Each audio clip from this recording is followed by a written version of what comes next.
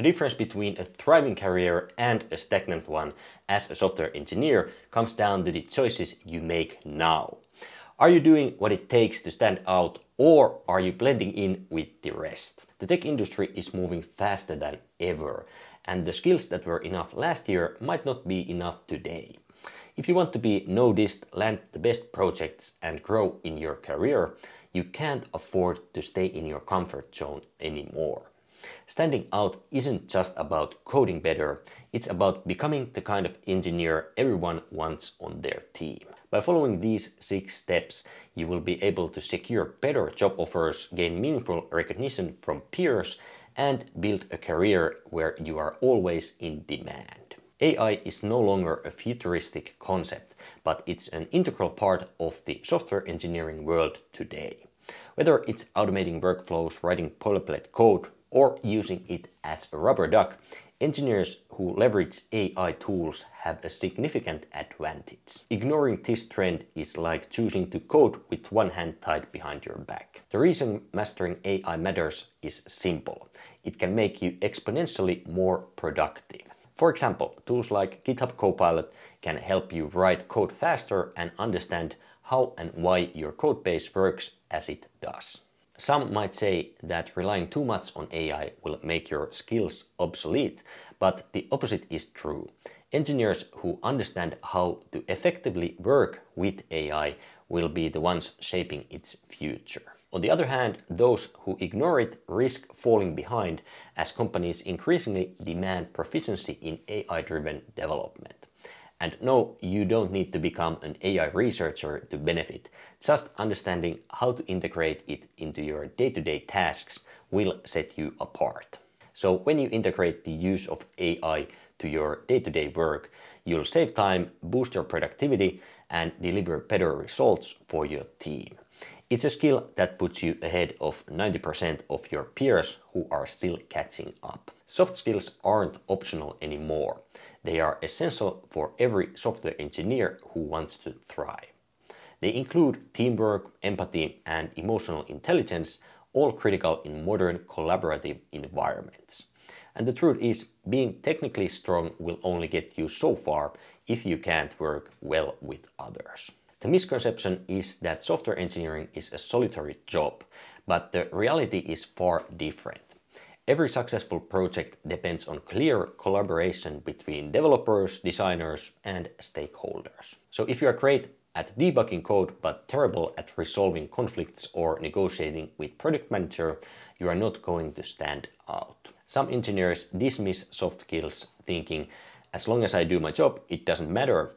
But that's a mistake, because companies value engineers who not only deliver but also elevate their teams. Take Google, for example. Their research highlights that the best performing teams are the ones with high psychological safety, and this only happens when team members have strong soft skills. So developing your soft skills will help you build better relationships, increase your influence at work, and open doors to leadership opportunities. It's how you move from being just an engineer to being someone everyone wants to work with. Clear communication is one of the most underrated skills in software engineering. Whether you are explaining a technical concept to a non-technical audience or documenting your code, the ability to communicate effectively can make or break your career. It's the glue that holds teams and projects together. Think about this. You might write the cleanest, most efficient code in the world, but if no one understands what you're doing or why, it's basically useless. Strong communication isn't just about talking. It's about listening, clarifying, and ensuring everyone is on the same page. The best engineers I know can simplify complex ideas without sounding condescending. Some people argue that I'm not in the client-facing role, so communication doesn't matter. But that's short-sighted. Whether you are presenting to a manager or mentoring a junior developer, communication impacts everything. Teams with poor communication waste time, money, and energy fixing misunderstandings that could have been avoided. So when you are a strong communicator, your ideas carry weight, your projects run smoother, and your reputation grows as someone who delivers value beyond code. Your personal brand will matter as much as your resume. A well-curated LinkedIn profile, a portfolio of projects, or even a blog showcasing your expertise can set you apart from the competition.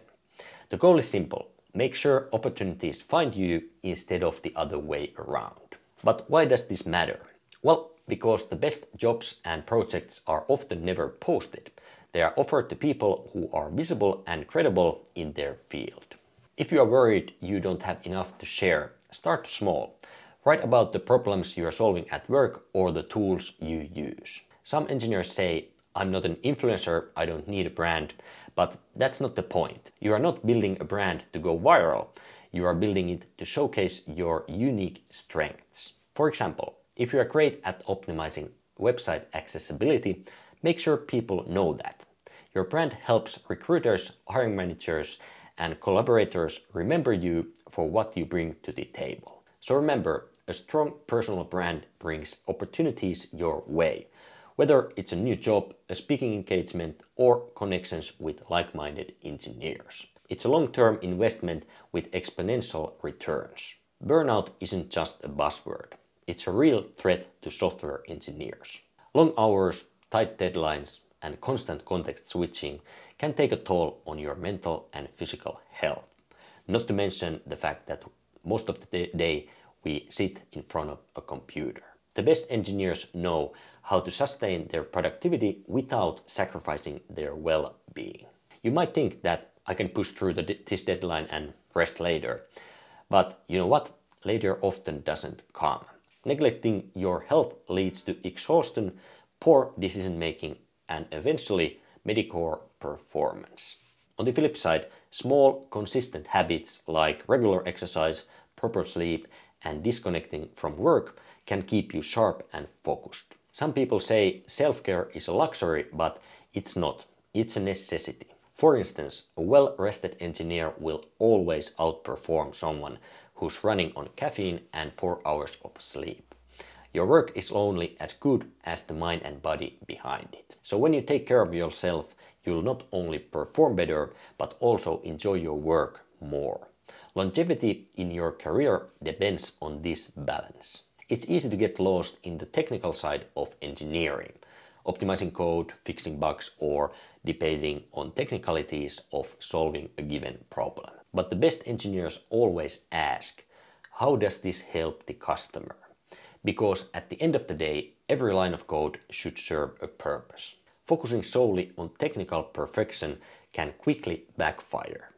You might build an elegant solution that no one actually wants or needs. For example, a beautifully optimized feature is pointless if it confuses the end user or solves a problem no one cares about. On the other hand, engineers who prioritize the customer create products that people love. Some argue that that's the product manager's job, not mine. But engineers who think this way miss the bigger picture. Understanding the customer makes your work more impactful and positions you as a strategic asset and not just a coder. So by keeping the customer always in mind, you'll deliver work that matters and stand out as someone who understands both the technical and the human side of software engineering. I really hope that you found this video at least somewhat helpful, and if you did, please hit the like button below and subscribe to the channel if you haven't already.